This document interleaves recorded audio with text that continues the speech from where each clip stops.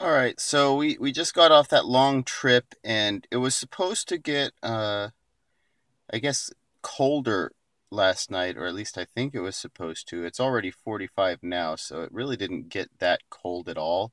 I don't know if this is going to actually be cold enough to do anything, but the car was sitting unplugged overnight. But I want to go ahead and test out DC fast charging. Unfortunately, though, there's a Nissan Leaf here who decided to use the two-prong charger instead of the single seat CHAdeMO. So let's see. Not enough power. You probably can't see this from the shadow. I don't know how long he's only been charging for 17 minutes. Well, I guess that should be good enough. So basically what you do is you just press start, and it will start when it's available. And not enough power will start charging as soon as the other one is finished. So we basically have about 11 minutes if EVgo is consistent with their 30-minute cutoff, which, who knows. Okay, so as you can see, you get a message basically saying delayed charging. Now, he should start his charge session, or his charge session should end fairly soon. And the moment it does, our charge session will start. Now, I don't necessarily feel, bad if he needed, say, more than 30 minutes. In this case, we're not tying up the other charger, and ideally he should have been using that one to begin with. But, you never know, right? It could have been another vehicle here first. I'm just going here and, checking in to plug share. They have a setting, and actually I should see if I can show it. When you check in, there's a setting that basically says waiting, and waiting for CCS, and I might actually leave a message in plug share. Again, this isn't to be insulting, or isn't like meant to put someone on blast, right? But CHAdeMO equipped vehicles need to realize that for the stations where there's a CHAdeMO only and a combo charger, they need to prioritize using the CHAdeMO first, always. Because there are just so many CCS equipped vehicles now that you're essentially, by making the active choice to choose the charger with both, you're essentially tying up an entire station with one car unnecessarily. So I'm going to go ahead and put it in that I'm technically waiting, and I'm going to put a note essentially saying that a Leaf is using the CHAdeMO CCS combo instead of the CHAdeMO only, so I have to wait.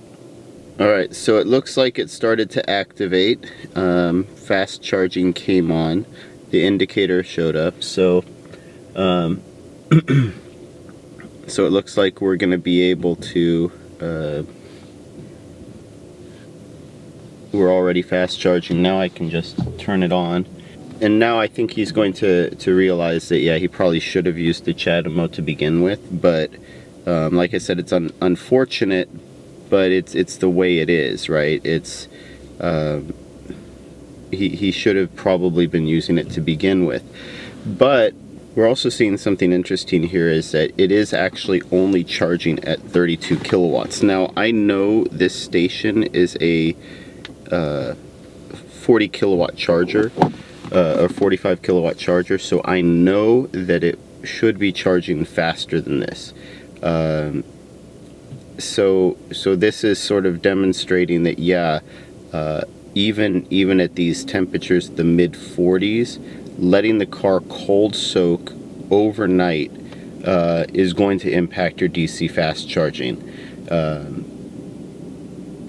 It's still not super slow, but compared to what it should be, it's about 10 kilowatts short of what it should be. As I watched the charge rates progress, what I noticed is it appeared to be in line with the expected voltage, and it appears that what GM did is they restricted the cold battery charging rate to about 100 amps. I also found it very interesting that it paused at 46 kilowatts charging toward the end of the charge for a more significant amount of time than it would normally.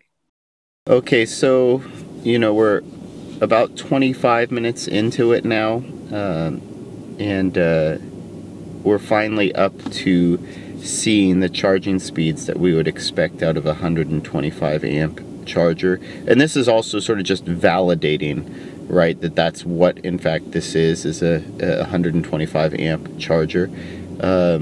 Now I decided, you know what, I'm just going to stay the full 30-minute session here, only because I kind of wanted to, see how it closes out. But we're finally getting up to the rates that I would expect, and in fact, it looks like we're going to go up to close to 55% during this session. So, and on a side note, we've ticked up to 46 kilowatts. So even though, in like a lamb, out like a lion, as they say. So we've actually been able to speed up the charging rate, pretty significantly, just in time to hit 50 to 55% battery.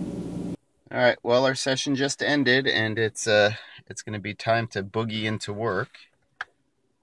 All right, we got up to 48% state of charge, 19.84 kilowatt hours delivered in 30 minutes and 37 seconds.